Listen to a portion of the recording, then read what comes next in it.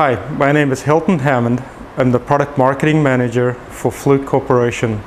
The product lines I manage are the Fluke Portable Oscilloscopes, the 190 series scope meter. Looking at the oscilloscope from a functional standpoint, again, we have the primary operating modes as being an oscilloscope, a meter, and a recorder. The advantage of a 4-channel scope meter now gives the user 4 scope traces he can look at simultaneously. The advantage of 4 traces on screen is he can look at 3-phase signals or 3-axis signals in an automation control system, for example, looking at the input, the output, and the feedback loop simultaneously. In the 4-channel mode, technicians and engineers are always looking at comparing and contrasting waveforms, looking at amplitude differences, looking at timing differences between the waveforms.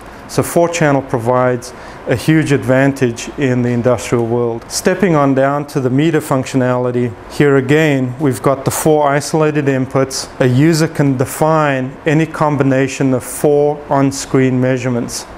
So you could have a volts DC measurement on channel 1, a frequency measurement on channel 2, plus a phase relationship or a rise or fall time measurement on any of the other combination channels. Again, the advantage is now you can precisely compare and contrast critical waveform points against one channel against the other. Stepping on down to the recorder modes, here the recorder is a useful tool in tracking down intermittent fluctuations or intermittent events in signals. One of the most difficult to find problems is the event of a transient. A random transient occurs. How do you capture it to diagnose what the root cause is? Here we've got 2 recording modes, one being a scope recording mode, the second being a meter measurement recording mode called trend plot. These 2 modes will record data for up to 22 days worth of information. So looking for that once-off random event, you can now set up the scope, go away, come back, and look through the record length for any particular event. If you look at the right-hand side of the oscilloscope, here we've got some more analytical modes.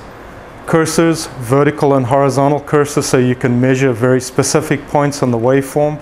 Things like rise time, phase or time relationships between 2 or 3 or 4 channels. We can also zoom in on the waveform. If by chance you see something of interest in the waveform, you want to look at it in more detail, you press the zoom button, hit the up and down arrow keys to change the zoom factor, and you can zoom in on any particular detail. In this particular version, we've now enhanced the capability by allowing the user to zoom in while the waveform is updating real time. So there's a real-time zoom capability.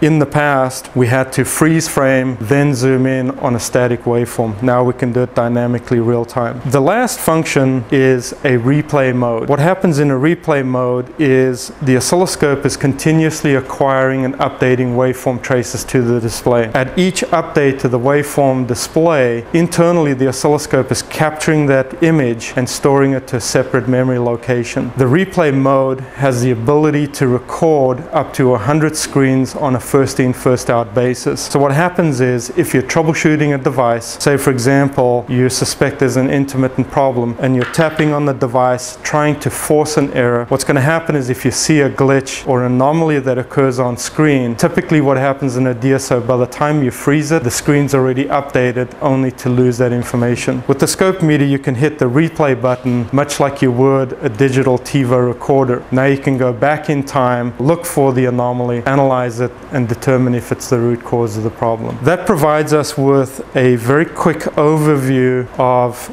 the new 190 series scope meter, each of the key operating modes, the scope, the meter, the recorder, the cursors, the zoom, and the 100 screen replay mode. If you need any further information, please contact your T-Equipment product specialist.